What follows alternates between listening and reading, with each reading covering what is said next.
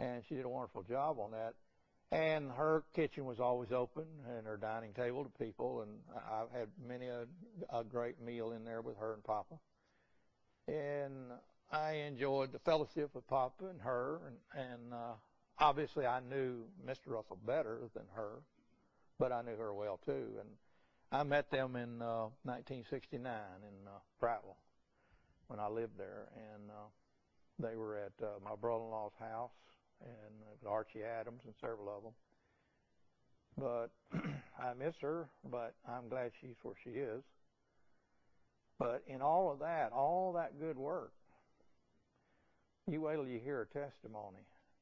I mean, a lot of people think because they do the best they can, do good, or grace believers, or pull out of churches and get into the grace message and all that, or do this or do that, think that that's their salvation. But listen to what she says. It says, my testimony by Jeanette Russell. When my husband, Leon Russell, came home from overseas during World War II, he told me that he had gotten saved through talking to a fellow soldier he had met. After listening to him, I knew I had never been saved, and so one day I got down by my bed and asked Jesus to save me. For many years, I claimed that as my salvation. Then Leon, after hearing the gospel preached by Brother Moore and many other preachers, realized that he wasn't saved and trusted the Lord. After what happened to him, I began to get troubled and had no peace, and started to ask the Lord over and over to save me, and still no peace. My thoughts were always, I know the gospel, and I know I have asked the Lord to save me, so I know I have to be saved, and still no peace. I didn't want to give my testimony because I didn't know which time the Lord had saved me. This has gone on all these years with no peace about it. Then one day recently, my daughter was visiting me, and we were talking about the Lord, and she was telling me about her salvation. I knew she had had a real struggle with her salvation, and she had asked the Lord many times to save her and couldn't find peace. Finally, she gave up and decided that the Lord didn't want to save her. Then one morning at church, her preacher said, you don't have to do anything. Just believe and trust what he hath already done for you, and he will save you. That's what the Bible tells us. Just believe and trust his word. He has already told us in his word what he had done to save us. When I heard her say that, it was like a light bulb went off, and I thought, that's me. I realized that I had been trusting in the fact that I was asking him to save me, and he didn't tell me to ask, but to trust, and I was putting my faith in my asking. So right then I gave up on anything I was doing and just trusted him. So now I know I have a Savior. I have a testimony. Are you listening? Which is February 14th, 2012. This year, which happens to be Valentine's Day. I told him in a funeral, she deceived you all these years with her works, just like most people do.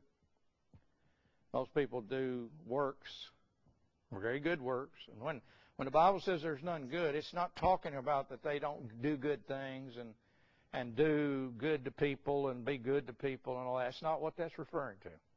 There's none good. There's none that doeth good. Jesus explained that there was none good but his Father, which was in heaven. Paul explains that there is none that doeth good. And the issue is, again, it has nothing to do with the fact that you don't do good works. It has to do with the fact you can't do enough good works to even get near the Lord Jesus Christ. It's his works. And for her to trust in 2012 has to take the air out of somebody. Might be somebody in here. I don't know. Like I told them in there, I only know one saved person in this room, and it's me. The rest of you on your own. But you can make that decision on your own. And I've asked people, I say, do you confess sins? Yes. There's no peace in that. If you confess over and over, there's no peace, or you know they're already gone. They really don't believe 1 John 1:9. Do you know what he said in 1 John 1:9 he would do? If we confess our sins, He's faithful and just to forgive us our sins and cleanse us from what? How much? And that's talking to Israel. Had they done some things that were unrighteous to the Lord? Yes. Cleanse you from all unrighteousness.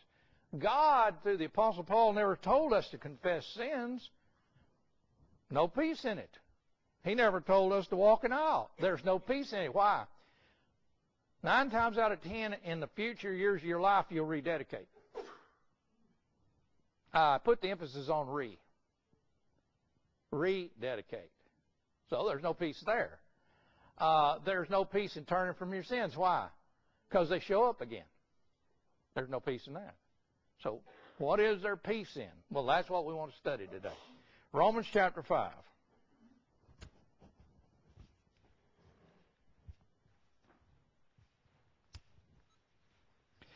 All right, in Romans chapter 5, again, we want to talk about peace. Verse 1, therefore, being justified by faith, we have peace with God through our Lord Jesus Christ, by whom also we have access by faith into this grace, wherein we stand and rejoice in the hope of the glory of God. The word peace here has to do with unity. It has to do with concord. I was telling Harold about this word concord. Turn to 2 Corinthians chapter 6.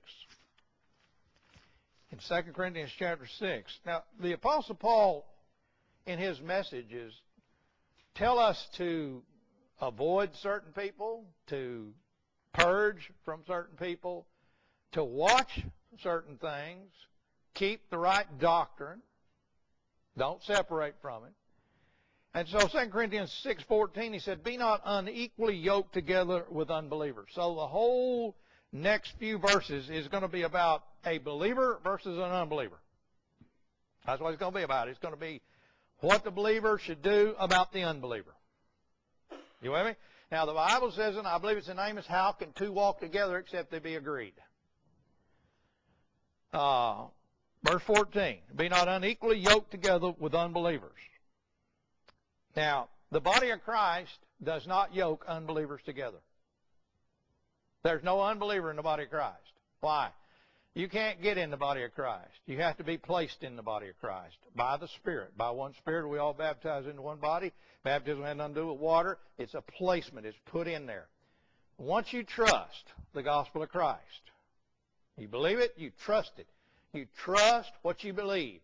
You're not going to go any farther with it. That's Ephesians chapter 1, verse 13. You're not going to go any farther with your belief. You trust what you believe. You understand? That means you're done with it. You're not going to worry about it anymore. You're satisfied because God's satisfied. Okay? He says, be not unequally yoked together with unbelievers. For what? Fellowship hath righteous with unrighteous. So it is a religious terminology here of fellowship. Isn't that what's used in the churches? Now, if you get baptized in a church, can anybody in that church get baptized? Is that their activity?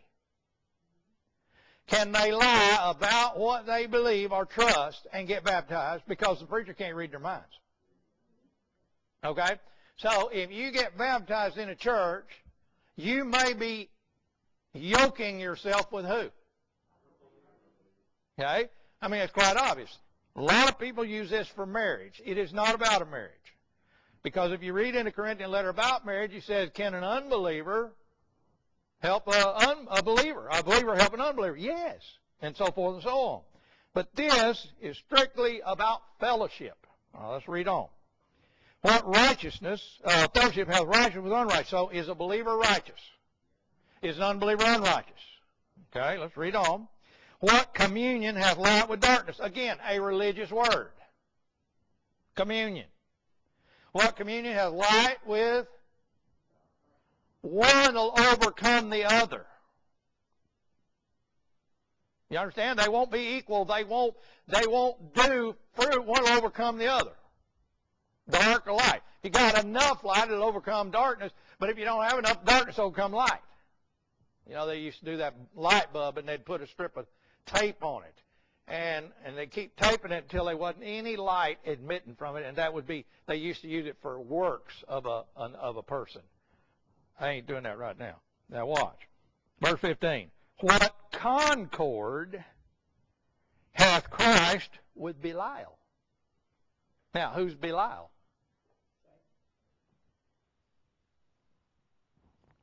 Turn with me to 1 Samuel, chapter 12.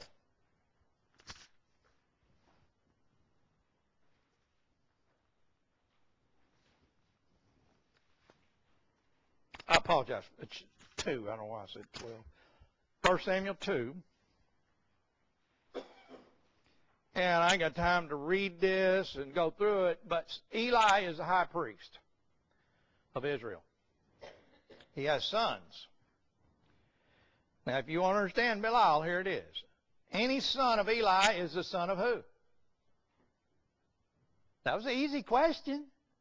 Any son of Eli is the son of who? Yeah, amen, praise God. I just any of you is listening. All right. Verse 12. 1 Samuel 2:12. Now the sons of Levi were sons of Belial. Why? They knew not the Lord. The word Belial is not Satan. It has to do with a worthless son. Now watch. Turn to Romans 5. In Romans 5,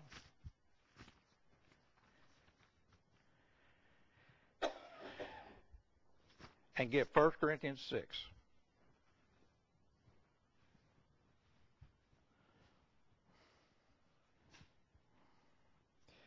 I'm going to read 1 Corinthians 6 first, verse 19. What? Question. What? Know ye not that your body is the temple of the Holy Ghost, which is in you, which you have of God, and you are not your own. In other words, Paul said, I'm crucified with Christ. Nevertheless, I live, yet not I.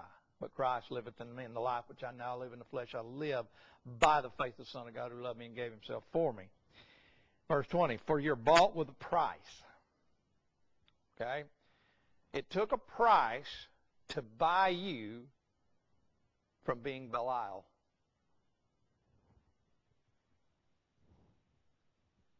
And the reason I'm saying that, let's read on. You're bought with a price, therefore glorify God in your body and in your spirit, which are God's. Who owns the world now? You see, the God of this world finagled around and caused the fall of the world. Wherefore is by one man sin entered the world. God bought the world back. Did he not reconcile the world unto himself, not imputing their trespasses? Now, if God is not imputing trespasses, wouldn't you say that was peace if you believed that? But instead, people are confessing their sins. Then they don't believe that God actually bought them unless they clean up their act. Now watch, Romans 5, verse 6. For when we were yet without strength in due time, Christ died for the what? Ungodly. So was he dying for the good guy? There was none good. For scarcely for a righteous man will one die. Yet peradventure for a good man, some would even dare to die. But God, and you understand, there are men in the service that have died for their buddies because they were good to each other and they were the brotherhood of service. And if the guy got killed, he said, man, he was a good guy. And a lot of guys would throw themselves on a grenade to save their buddies because they cared for them.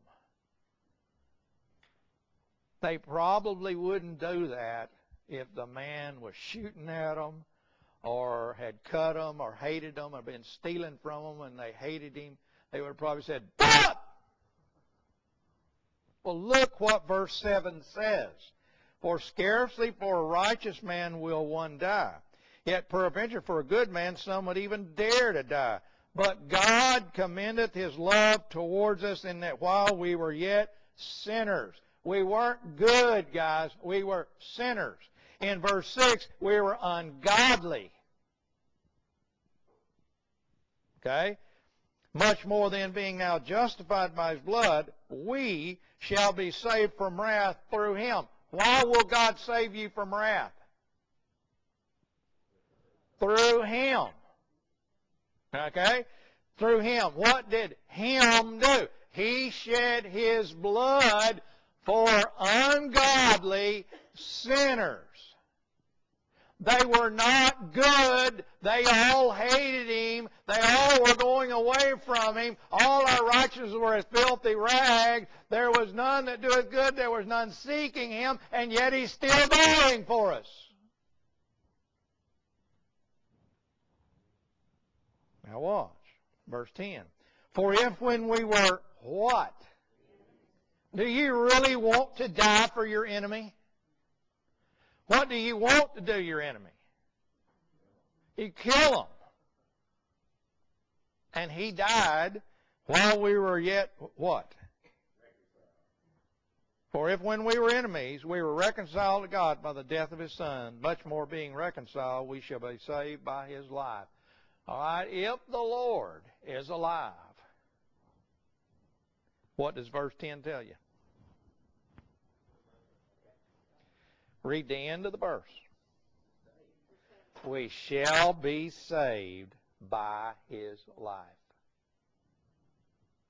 Now, if you take ungodly, how does that word start? You. How about sinners? First word. S. How about enemies? First word. Now, what does that spell? God cannot use you unless Jesus does it. Because you were under another man's sin. But God reconciled the world unto Himself, not imputing their trespasses unto them. To wit, God was in Christ reconciling the world. God made Him, the Lord Jesus Christ, to be sin for us. Now, folks, you ought to go home and meditate on the fact that God made His Son to where He didn't want to look at Him.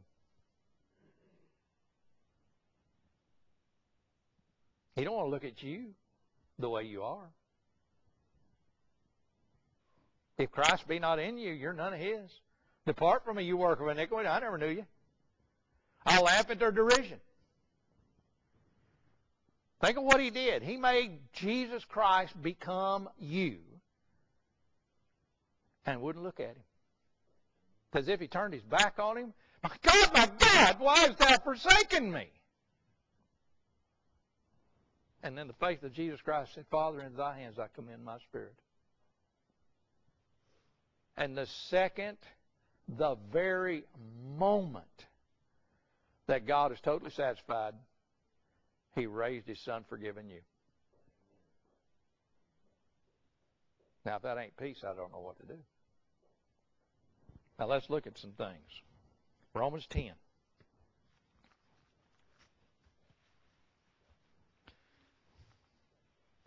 I can tell you all the things about you. You were ungodly, sinner, and enemy. You didn't seek God. You're not righteous. You don't understand. That's all fine and dandy. That's just telling you what you is. But what is the salvation is the gospel of peace. Now, Romans 10:13. Whosoever shall call upon the name of the Lord shall be saved. Well, like I've told many times, if that was the only verse you had, it would have saved Mrs. Russell. Hello? If that's the only verse you have, that will save Mrs. Russell all those years. What did she say she did? She got down and called on the name of the Lord to save her. But she always thought, I got down and called on the name of Him to save me. Are you listening? She's putting stock in the fact that she called on the Lord to save her. You're all looking at me like, whoa, what happened here? Verse 13. For whosoever shall call upon the name of the Lord shall be saved. If that's the only verse you got, what must we do? Okay. And how then shall they call on him in whom they've not believed? Read on. And how shall they believe in him in whom they've not heard? And how shall they hear without a preacher? Okay. Hold your finger there just a minute. Go to Acts chapter 2.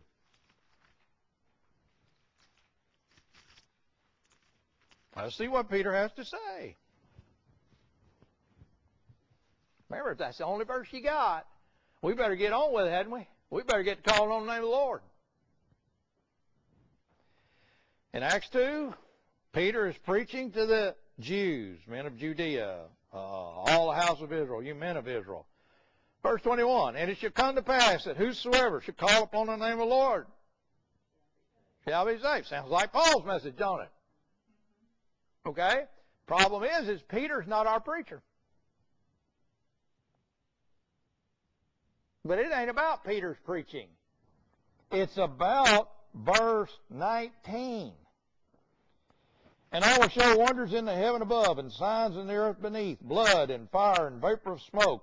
The sun shall be turned into darkness and the moon into blood before that great and notable day of the Lord come. And it shall come to pass that whosoever shall call upon the name of the Lord shall be saved. I would say you would be looking for the Lord if that stuff started happening. Wouldn't you? Was that happening to you when you called on the name of the Lord?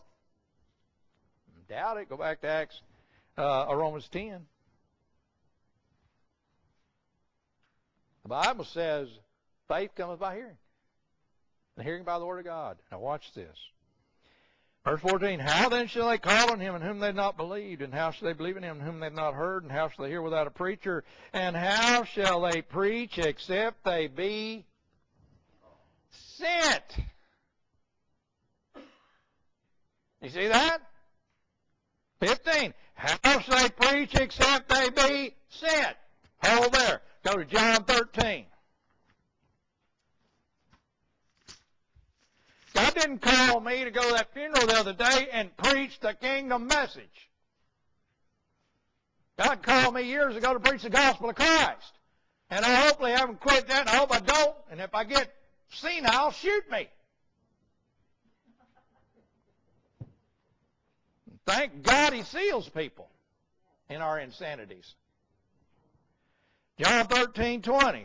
Verily, verily. Or as the joke said, be Riley, be Riley.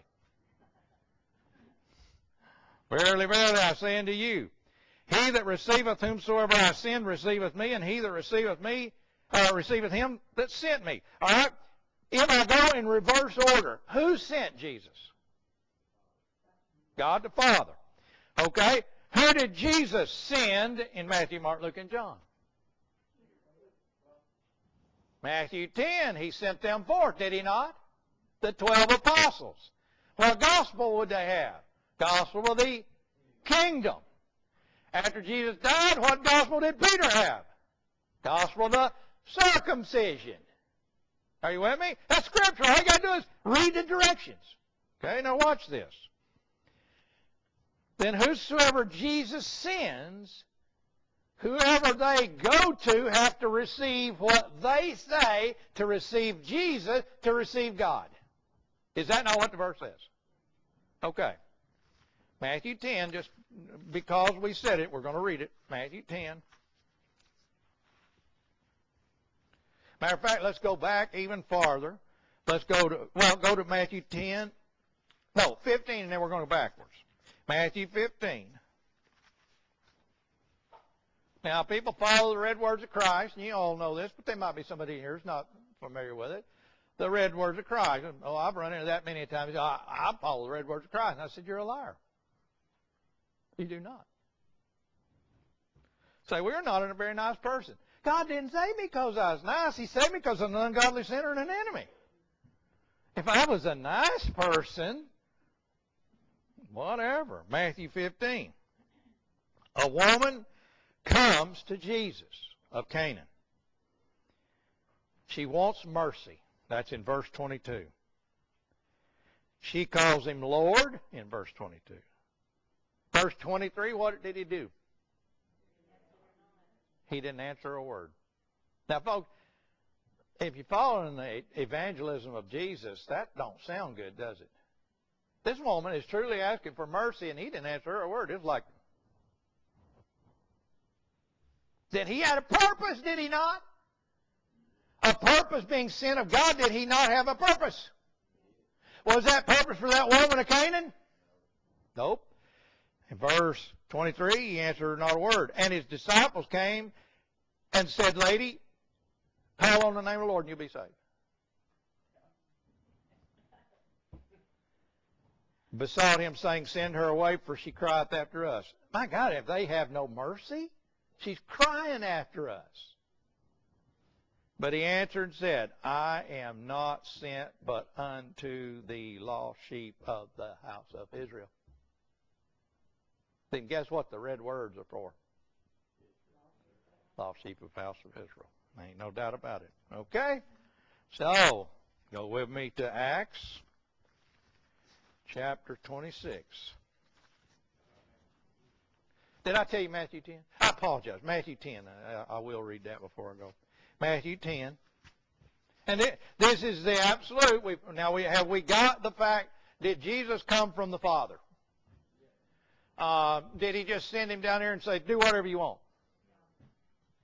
He had two purposes. One, he sent to the lost sheep of the house of Israel. Two, he's taught them the words because he's going to go away. Matthew 16, he said, who do you say I am? And thou say thou art the Christ. Peter says this.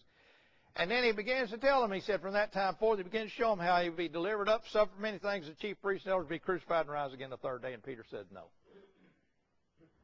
So the crucifixion is not Peter's message. Yes or no? My God, if it was his message, he would say, praise God, hallelujah. You're telling me what's going to happen? Praise God. No, he said, no, Lord, that won't be it. He's, get behind me then, Satan. Now watch, Matthew 10, verse 1, and when he had called unto him his 12 disciples, which are all apostles, but not all disciples are apostles. And he said, now verse 2, he names them. And then in verse 5, these 12 Jesus sent forth. What? What did he do to them? He sent them forth and commanded them, saying, go not into the way of the Gentiles and into any city of the Samaritans, enter ye not, but rather go to. Then he's telling them to do what he was sent to do. There ain't no doubt about it. There are preachers today couldn't miss this unless they wanted to. And they do. Because this is leaving us in the dark, folks. This is leaving us in this room in the dark. We can't follow Jesus. We can't follow the disciples, the apostles. We got problems, folks, in this message. Now, go to Acts 26. And all you got to do is consider, I want Acts 26, I want also 1 Timothy.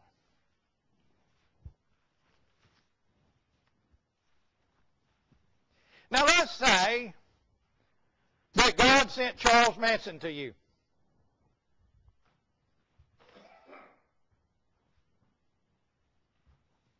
How does that float your boat? For you that don't know Charles Manson, he's a killer. He's a cold-blooded killer. He had a family of killers. He didn't actually kill anybody. He's a cold-blooded killer, though. He designed them to do it. That was his issue. He motivated them to do it because he didn't want to do it himself. Coward. Now listen, folks. Let's say God sends Charles Manson to you. You gonna believe him?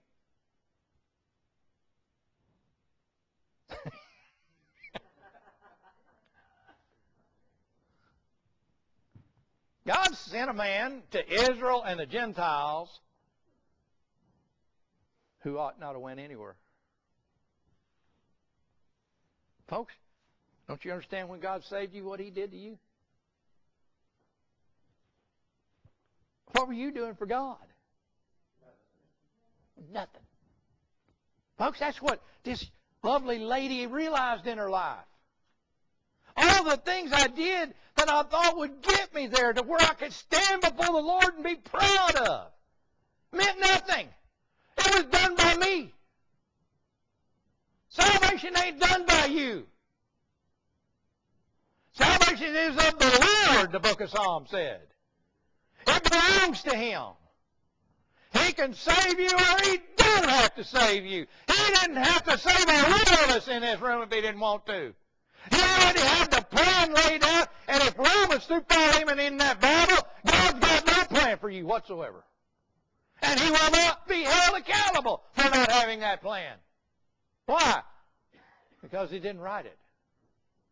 Now watch. 1 Timothy chapter 1, verse 12. And I thank Christ Jesus our Lord, who hath enabled me, for He counted me faithful, put me into the ministry. Do you realize that when Jesus died, He died for Saul of Tarsus? And do you know what Saul of Tarsus was? Number one, he said he was ungodly. He included himself. He said he was chief of sinners. He included himself. And he said he was an enemy because he included himself in the pronoun.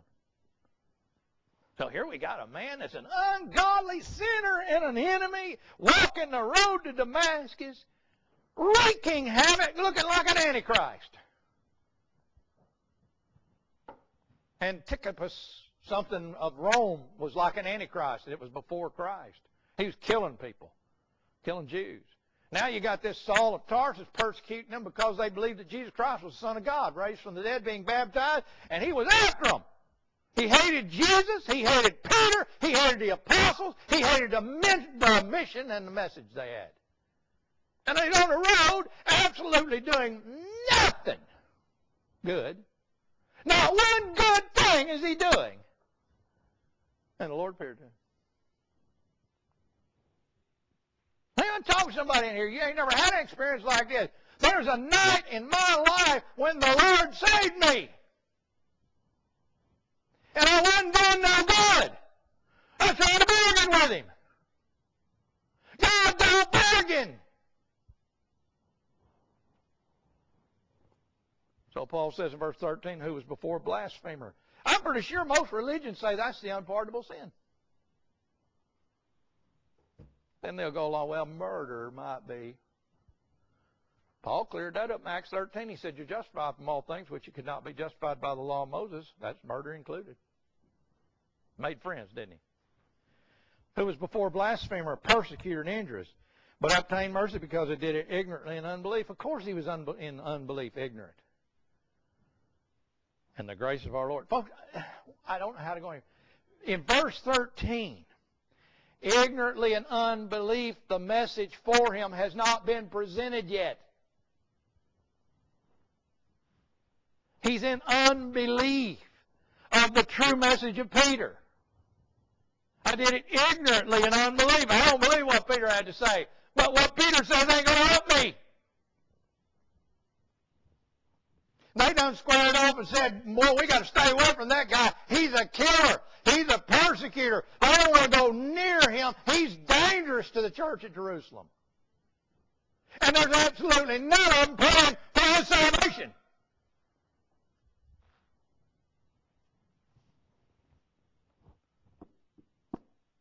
And God appears to him.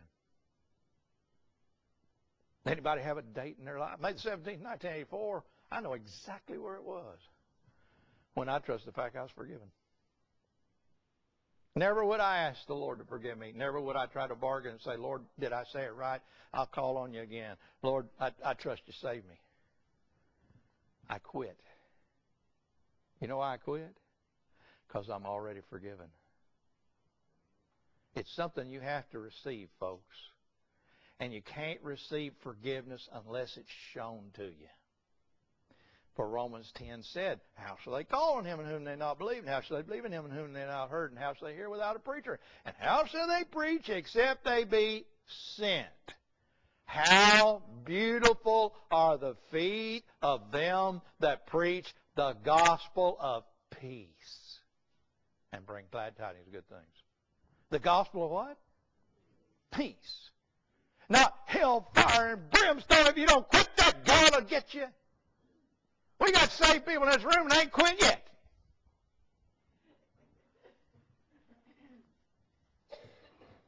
Yes. Might tried, but you failed. And you see, if it was up to you to always confess, what do you do the ones you forget? Those kind of upset you a little, don't they? Is God holding that against me? Did I remember? Oh, God.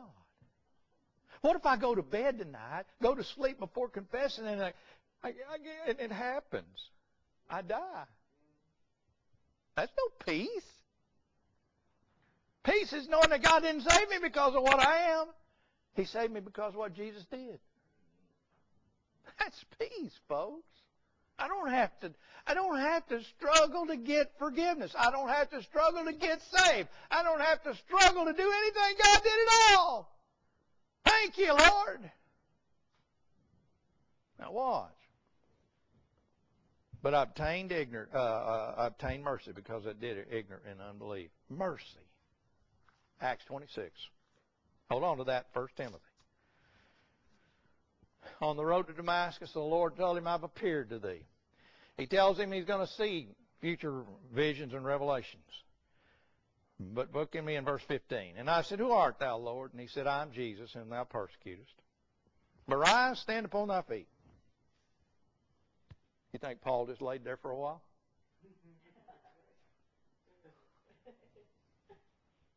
Rise, stand upon thy feet, for I've appeared unto thee for this purpose. Do you think he knows the purpose? You think he's going, what did he say to me? It's like Joseph Smith had 3 tablets for the Mormon church. And he lost one. Now, I'm going to put a lot of stock in him, ain't you? God gives him 3 tablets and loses one. So, I mean, it's in the book. It's in their book. He lost one of the tablets. Holy crap. I'm going to follow that guy. He can't even keep 3 tablets the Lord gives him.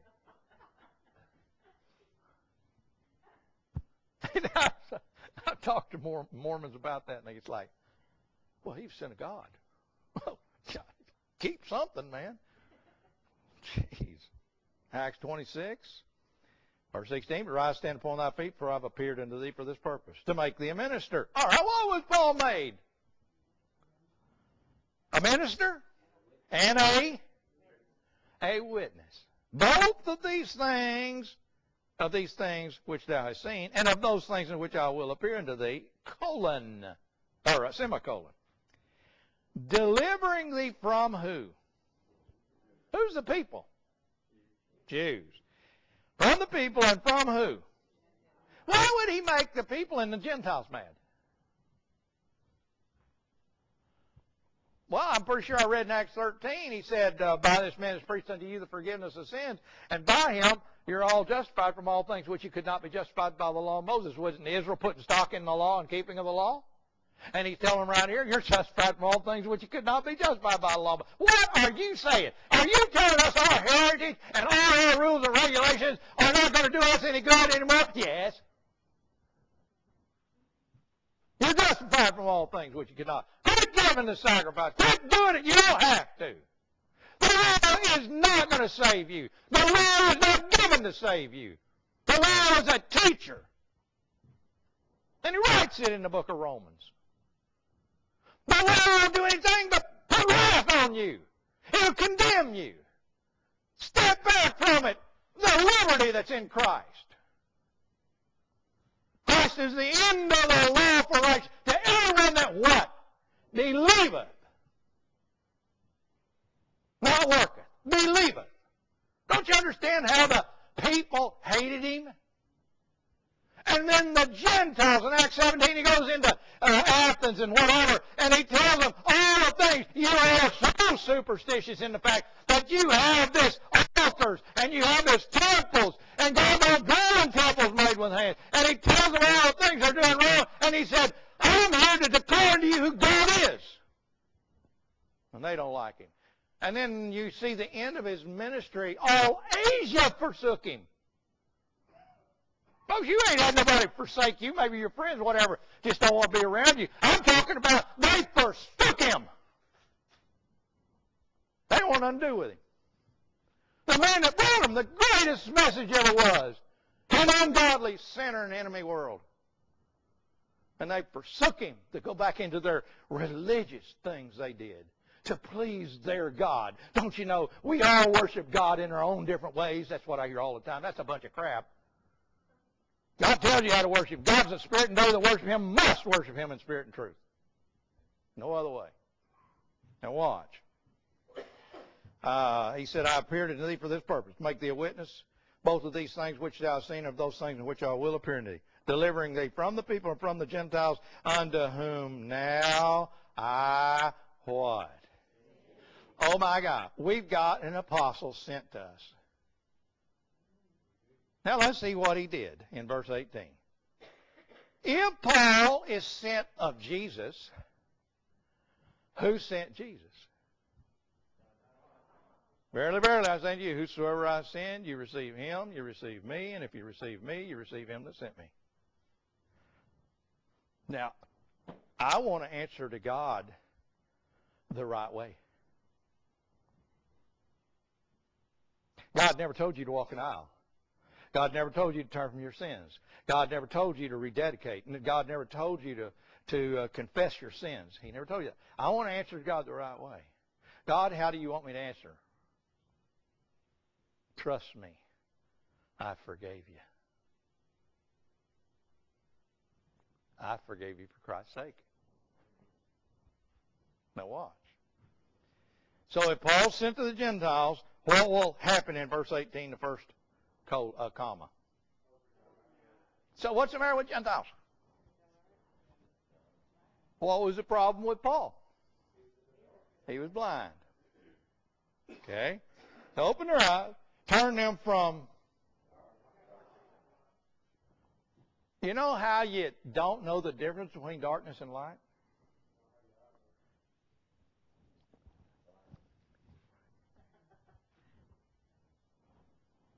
Right? You can't see. You're blind. Somebody said, I don't understand why they can't get it out of here. They're blind.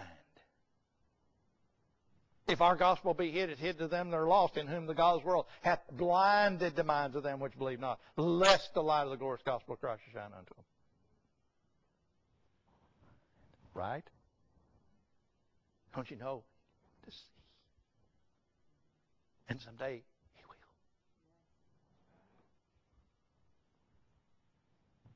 So the only is this, right? What a blessing of God. Faith cometh by hearing, and hearing by the word of God.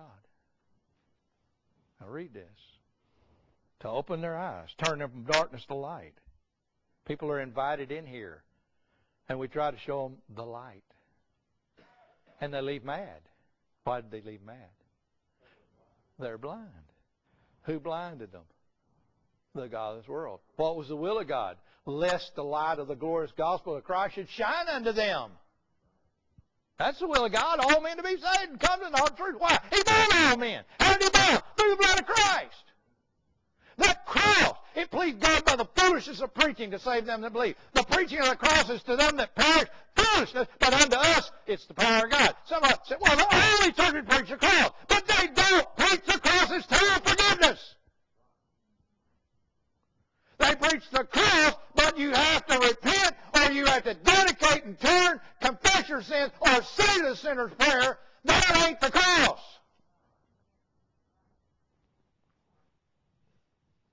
What looked foolish of God and weak of God? To let his son die on a curse. And God took that curse for Israel, took their curse away, and took that cross and saved us. He said the power of Satan unto God. Now, all of verse 18 has to happen before the end of the verse will work. That they may receive what? Oh my gosh, there's a forgiveness out there. Here's the forgiveness. And this forgiveness is available to all men. But the problem is, it's there.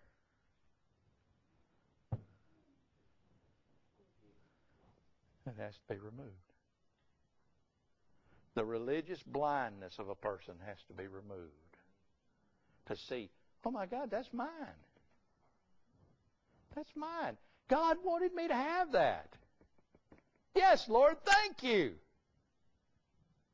All the time, you're trying to get it with this. And it won't work. Turn to 2 Corinthians. Chapter 11. Look in your life, the time you trusted Christ. Did you slap yourself in the face because you missed the simplicity all these years? It's like, God, how did I miss this? I mean, there are people in this room that understand Mrs. Russell's testimony as good as I do. I understand it. Paige understands it. Jean understands it. My wife understands it. Probably several of you understand that you thought you were doing good, but you ain't. 2 Corinthians 11, verse 3. But I fear, lest by any means as a serpent beguiled Eve through his subtlety. Do you think that Satan went into the garden looking like a dragon? He might have had on a suit. They do now. It's in the verse, in the chapter. His ministers look pretty good. And the bigger their congregation, the more people think it's godly. And the Bible instructs us that gain is not godliness. It is not. Yeah, why don't they read that direction? Why don't they have that in their mind and say, folks, there's something going on probably wrong here with all these people. Joel Osteen has 65,000 members.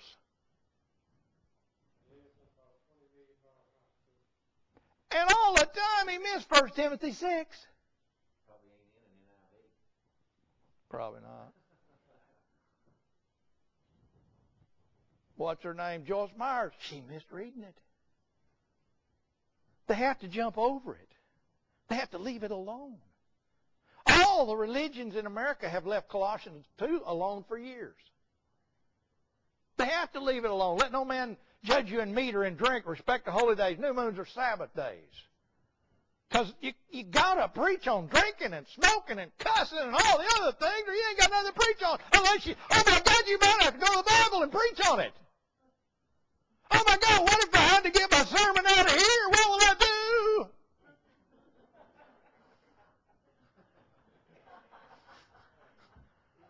I mean, I go to the bookstore and get my sermon, and I go play golf on Saturday, and then Sunday I give you a 35-minute sermonette while they're singing it. Please God, by the foolishness of singing to save them that believe. And I mean, you want me to preach out of this? Oh, well, I have to get a parallel Bible because we need the NIV, the RSV, the Bible. We need all those Bibles to compare what God is trying to say to us. Trying to say. God says what he means and says it. You don't need our help. My cousin said that he read the Quran. I'm impressed, ain't you, that he read the Quran? And understood it. I'm impressed that he's a liar. Hey, folks, if you can't understand the King James, you sure ain't going to understand the Quran. Or the Book of Mormon, or all the books they have out there. The writing of much books, it's wearisome reading it. Folks, if you spend the rest of your life in this, you'll be blessed and you'll be filled with the Spirit, but you'll never get it all. You might get a little, and you'll get what God wants you to know, but you ain't going to get it, because you know what? God ain't going to give you the glory. He don't share it. He don't share it. The thing about in 2 Corinthians, look with me in verse 3 again. But I fear lest by any means as a serpent beguiled Eve through his subtlety. And sorry, ladies, but he did go to Eve. He did go to Joyce Myers. Did you hear what I said? Satan went to Joyce Myers. Did he go to Eve? He went to the women preachers. They're his ministers. But they're not the ministers of God. Because God said, the man of God, the husband of one wife. Come on, folks. Say, well, I like to listen to them. Well, of course you did, or they wouldn't be there. My words and my thoughts are not yours. Now watch this. So your mind should be corrupted from what? Simplicity of Christ. How simple is it? 1 Corinthians 15, I'll shut up. 1 Corinthians 15. Paul probably didn't have any problem receiving this because it's pretty straight out. 1 Corinthians 15:1, moreover, brethren, I declare unto you the gospel which I preached unto you. Now, how does a person call on the name of the Lord? How shall they call on him in whom they not believe? And how shall they believe in him in whom they not heard? And how shall they hear without a preacher? And how shall they preach except they be sent? Okay, moreover, brethren, I declare unto you the gospel which I preached unto you. Was it necessary to preach the gospel of the Corinthians? It says it was. Which also you received, and wherein you stand, by which also you're saved. What he had to say would save them. If you keep remember what I preached to you, unless you have believed in vain. Can you believe in vain? Yes, you can. Here's a lady that believed in vain all the years until 2012. And that day in her life, because of simple talk with her daughter. You know how my mama got saved? I came home from a conference. We moved my mother up into Harrison, Arkansas, near her mother. And I moved her in. She wanted to live in a little mobile home next to her mom, take care of her. Mom was 90 then. And I was sitting on the couch with my mother. I didn't know that my mother would be dead within a month and a half, 2 months, maybe a little longer. And I sat there and I was talking to her, and I began to talk to her about Romans. My mom had confessed that she was saved through the preaching of my brother-in-law or whatever. And I was telling her some things in Romans. And my mother had been a Pentecostal, Baptist, and then supposedly a grace believer. And I was just talking to her about the book of Romans and what Paul was saying to the Romans, and how that for years I didn't understand the book of Romans until I trusted the Lord, and then the understanding came to me about the Roman letter. And I looked over there, and she closed her eyes and then opened her eyes big as silver dollars. And she looked at me and she said, Jerry, I'm saved by grace. I preached her funeral. She's a member of the body of Christ. She's asleep up there with Mrs. Russell, Papa. I hope my dad is, but I don't know. But it didn't, because it didn't tell him. Do you know? What if you're not sure? Then you're like those in Thessalonians that have no hope. Hope is not based on what you did or ever will do. Hope is based on what he did for you. Verse 3. For I delivered unto you first of all that which I also received. Simplicity. How that Christ died for our sins, according to the Scripture. And that he was buried, and that he rose again the third day, according to Scripture. How simple do you want it? Somebody else died for our sins. That means we're not going to die for our sins. He was buried. We'll never be buried. That was not Mrs. Russell we buried. It was her body. Mrs. Russell was absent from the body and present with the Lord, resting, sleeping in the Lord, waiting for the Lord to awake her, which she will not know the difference from the day she went to sleep. Safe and secure, nothing can separate her from the love of God, which is in Christ Jesus. That's peace. I appreciate you being here.